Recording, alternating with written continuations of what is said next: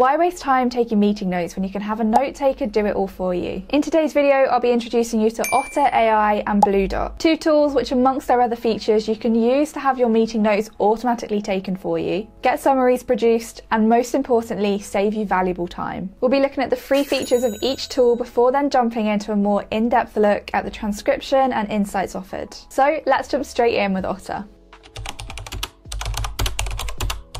You'll see on the screen that Otter can join your Teams, Zoom, or Google Meet meetings, but it is worth noting at this stage that Otter will only record your audio and not your video. And your meeting with Otter will be recorded, transcribed, and summarized in real time. To join a meeting with Otter, you can either connect your calendar so that Otter automatically joins all of your meetings, or you can start an ad hoc meeting and copy over the meeting link into this top right-hand corner box back in Otter. Then hit record and Otter will join the meeting. And once it starts, you'll see that you'll get a free 30 minutes of recording time. And once the meeting's ended, just go back into Otter and you'll see the transcription there waiting for you. Do just make sure to stop your meeting in Otter though, because otherwise once you go back into Otter, it will keep recording even if your meeting's ended. And remember, we said that Otter doesn't record your video, so when you go back into Otter once your meeting's ended, don't expect to see a video there, just the audio. With Otter, you can also upload a pre-recorded meeting for transcription. You just have to click on this import button in the top right-hand corner of the screen. And the final feature to note with Otter is that there's also a mobile app, which means that with Otter you can record your in-person as well as your online meetings. So to recap, on its free plan, Otter transcribes for 30 minutes of your meeting. And on the free version, you get up to 300 monthly meeting minutes included. You can record a Teams,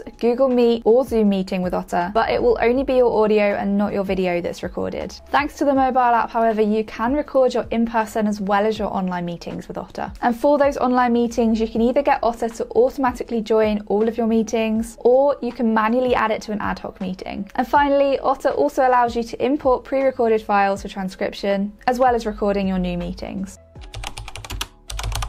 So how does Bluedot compare? Well, firstly, with Bluedot, you get 5 free meetings per lifetime on the free version, but each of these meetings can be up to 1 hour long. Although it's designed primarily for Google Meet, Bluedot does also support the web version of Microsoft Teams and it has Zoom integration. But connecting Bluedot to your meeting is slightly different how we did it with Otter. You first just have to download a Chrome extension. Then once your meeting begins, just click on the Chrome extension in the top right-hand corner of the screen. Choose the style of notes that you want Bluedot to capture for you, select your microphone, and then click Start Capture. And Bluedot will then record both your video and your audio for you. And the one thing during the meeting which really sets Bluedot apart from its competitors is that it doesn't use a bot to capture any information. Instead, everything happens in the background, which means there's no physical bot in the meeting for you or your other meeting attendees to see. Once your meeting's ended, both your video and your audio will appear in a new window almost instantly. And it's worth noting that imports aren't available on the free version of Bluedot, but they are when you get to the Pro, Business, or Enterprise plan. So on its free version, Bluedot is designed for recording those online meetings. And to recap those features of Bluedot again, you can record 5 meetings for free with Bluedot, and these meetings can be up to 1 hour long each. Bluedot is primarily designed for Google Meet, but you can also use it with Zoom and with Teams. To connect Bluedot to one of your live online meetings, you just have to download the Chrome extension and then click on it at the start of your meeting. And remember that once Bluedot starts capturing your meeting, there'll be nothing to see because everything happens in the background. Unlike Otter, you can't import files on the free version of Bluedot, but both your audio and your screen will be recorded. And finally, once the meeting ends, the recording and the transcription will appear in a new screen almost instantly for you.